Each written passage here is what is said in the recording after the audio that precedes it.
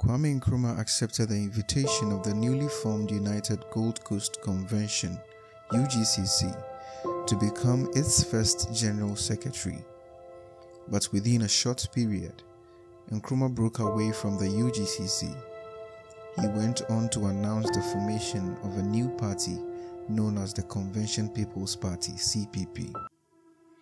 Why did Nkrumah have to break away from the UGCC barely a year after joining the party? In the Gold Coast then, J.B. Danquah had formed the United Gold Coast Convention, UGCC, to work for self-government by constitutional means. On 10th December 1947, Kwame Nkrumah returned to the Gold Coast, accepting Danquah's invitation to become the UGCC's General Secretary.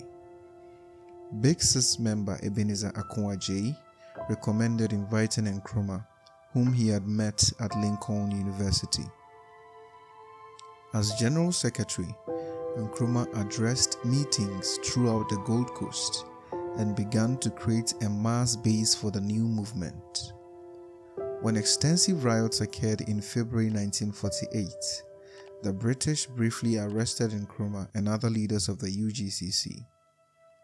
When a split developed between the middle-class leaders of the UGCC and the more radical supporters of Nkrumah, he formed in June 1949 the new Convention People's Party, CPP, a mass-based party that was committed to a program of immediate self-government.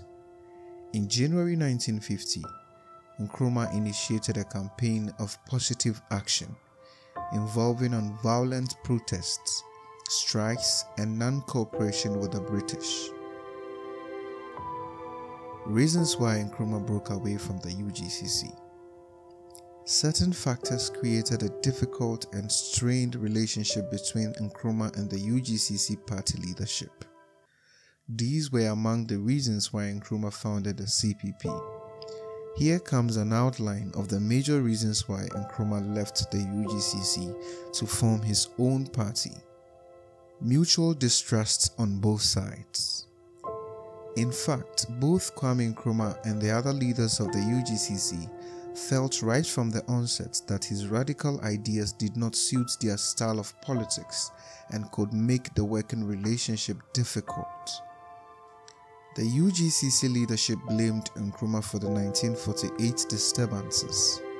Pa Grant in particular made this known at the Watson Commission hearing. The UGCC leaders claimed that Nkrumah's communist radicalism was to blame for the 1948 riots. 3. The exclusion of Nkrumah from the Kuzey Committee. This was despite the fact that the other 5 of the Big Six were included. 4. Nkrumah regarded the UGCC as being too conservative. The conservative legalistic methods preferred by the UGCC did not sit well with Nkrumah's radical orientation. This was another reason why Nkrumah thought the break was inevitable. 5. Pressure from Nkrumah's youthful followers. Agitation from such young followers of Nkrumah as Krobo Edusei, Kojo Bochio, and Komla Agbeligbedema also played a significant role. They stressed the need to break away from the old men in the UGCC. 6. Open-ended objective of the UGCC. This was a key factor that accounted for Nkrumah's departure from the United Gold Coast Convention. Nkrumah did not agree with the open-ended time frame of the UGCC for the achievement of independence. Its slogan, self-government within the shortest possible time, was not ambitious enough for the radical Kwame Nkrumah. 7. Kwame Nkrumah wanted to protect his pet projects. The leadership of the UGCC demanded that Nkrumah abolish his Committee on Youth Organization, Accra Evening Newspaper, and Ghana National College at Cape Coast. He personally founded these. Nkrumah's refusal to abandon these projects further worsened the strained relationship between the two sides. And finally, the demotion of Nkrumah from the post of General Secretary of the UGCC. This happened in August 1948 in the aftermath of the February 1948 riots.